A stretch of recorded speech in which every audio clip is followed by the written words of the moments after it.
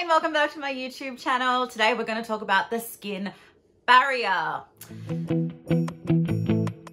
So the term skin barrier gets thrown around a lot, and a lot of skin companies, cosmetic companies will talk about a skin barrier trio, or this is really going to help your skin barrier, blah, blah, blah. But a lot of people don't actually know what the skin barrier is, why they need to protect it. So that's what we're going to talk about today. So we know that the skin is the largest organ of the body.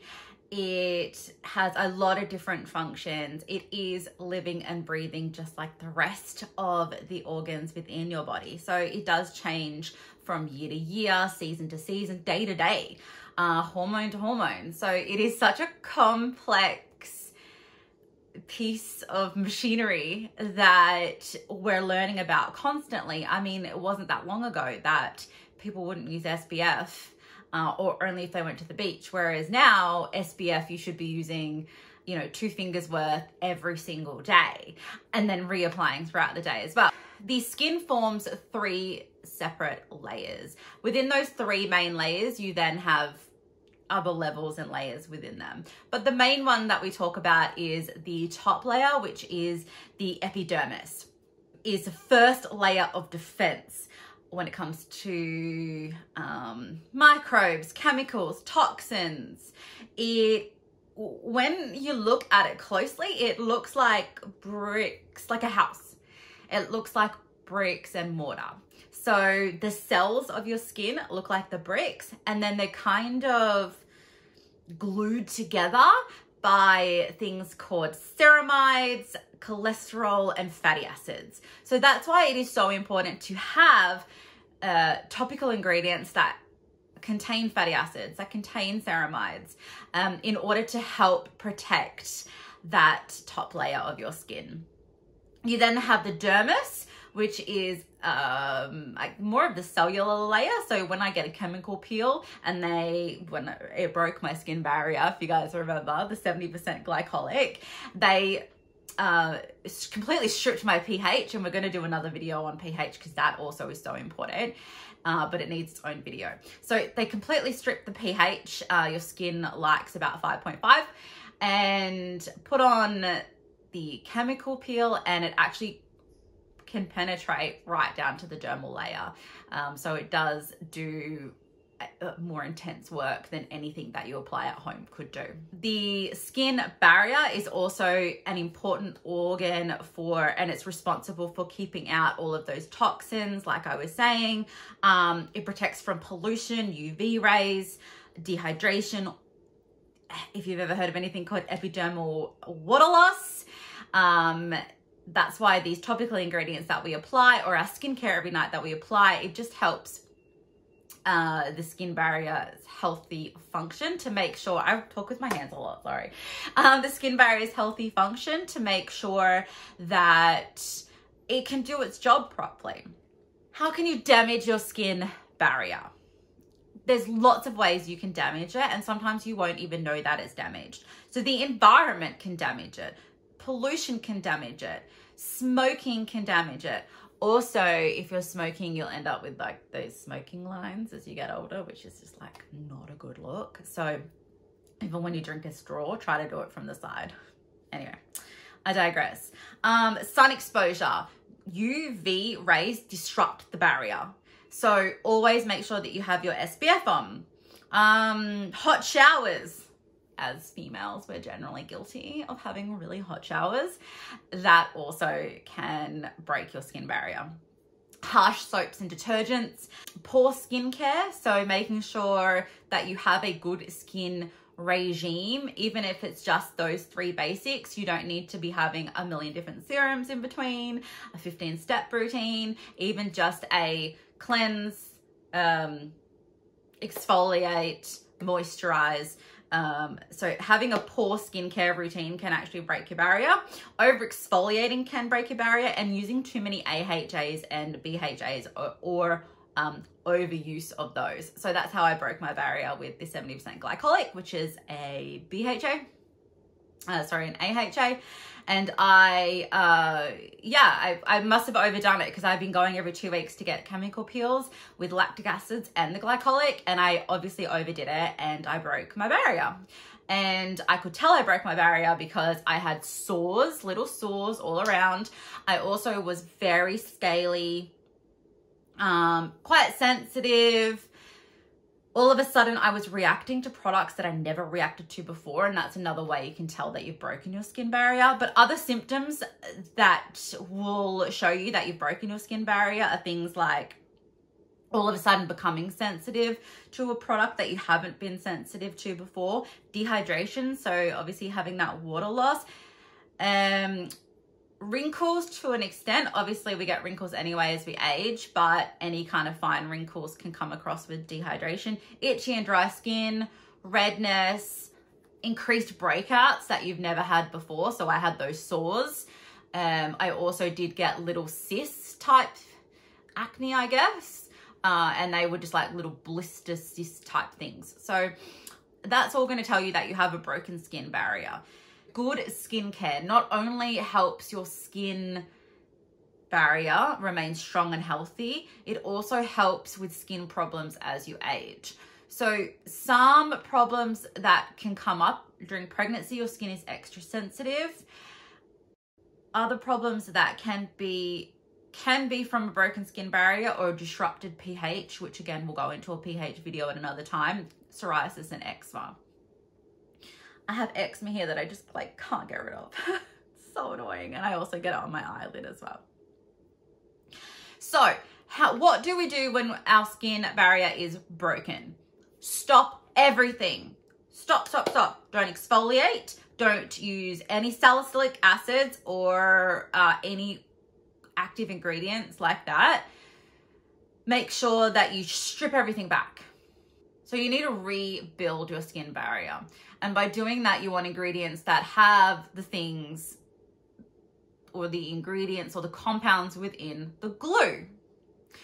The ceramides, the fatty acids, the cholesterol. So it is important to use products like this one here. So this is just hyaluronic acid and niacinamide.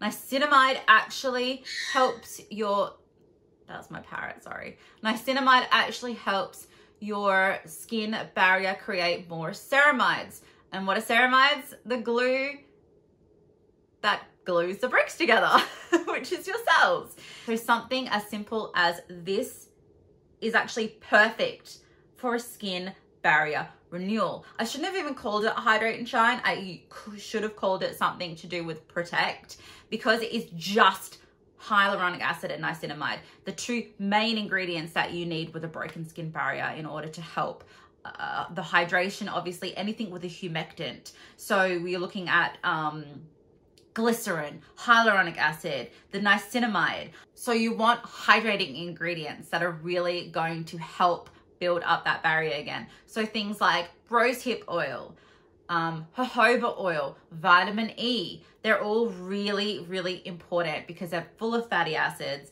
Aloe vera is a good one as well. Just making sure that we're hydrating. Moisturizing obviously is really important. So just think humectants and emollients. That's really what you want. So you don't want to be scrubbing at all. It can take up to 6 weeks to heal your skin barrier. I started feeling better within my skin at around the 2-week mark. All the visible signs from the outside were gone. So I went and got a 30% lactic acid chemical peel and I broke out again. And I have never reacted to the 30% lactic acid, or I haven't in the past, and I've had it even higher than that before at the 50%. Why did that happen? Because all the physical outward problems were gone from my skin, it's obviously still rebuilding and it's very weak. So I need to strip back again and I need to take it completely back to basics for another few weeks.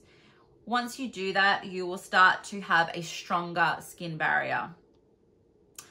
Again, paying attention to pH levels is important, but that's a whole nother video. It's so interesting with pH levels and what we put on our skin, and how all that works. But that's a whole nother video.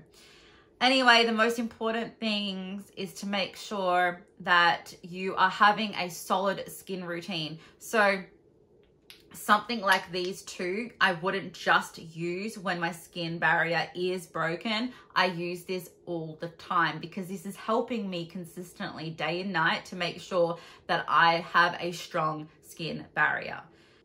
And it's protecting me from all the pollutions. I obviously use SPF every day. That's going to help with aging and with my skin barrier as well. So your skin barrier is tied to so many different problems that you can have within your skin. And I think there needs to be more education on it so that people really understand that when they're applying products or using skincare, what they're actually doing to their skin. Where is it reaching? Is it just sitting on top of your skin, on your epidermal, or is it going within the dermal layer? Can it penetrate your skin? Can it not penetrate your skin? Something like rosehip oil has small enough molecules to be able to penetrate your skin, which is why you use it before moisturizers. When you have a broken skin barrier, it is important to put something on your skin like a moisturizer that is just going to sit on top of your skin, because what that's going to do is be like a little band-aid. But no, it's not getting into a cellular level, and it's not going to change anything structurally. As soon as you take the moisturizer off, it's gone. It's literally a band-aid. But by putting that band-aid on, you're obviously helping secure it so that underneath can do the work that it needs to do while you've got that band-aid on. Okay, for some reason, the end of the video just didn't film. At least I got most of it. So if you've got any questions, let me know. Please like and subscribe. It's really important that you do. It really does help me out. I hope that this has been informative. Some of it I go, oh, was there any point saying it? People probably already know all this stuff, but actually I forget that you don't know what you don't know. And hopefully this helps somebody. Especially it helps somebody that had sensitive skin out of nowhere and all of a sudden thought that they're going to react to absolutely everything. That's not the case. Sometimes sensitive skin can just come out of having a broken barrier, and that's something you didn't normally react to and you start reacting to. If you try it again in a couple of months, you might not react to it again. So it is a little bit of trial and error, unfortunately, with skincare, but just know that just because you've reacted to something once doesn't mean that you're going to react to it again. I reacted to salicylic acid. If I tried that same product now, possibly I have a stronger skin barrier, or not right now, but when my skin barrier is good, I probably won't react to it again. I mean, I don't know. We'll try. And if I do, I do, and I just won't use it again. The great thing about topical is if you do react, it doesn't look great, but you can repair. Now, what's something that you can't repair? Sun damage. So please, SPF, SPF, SPF, SPF. Okay, guys, I love you so much. Like I said, like and subscribe. Thanks. Bye. Hello. That was really...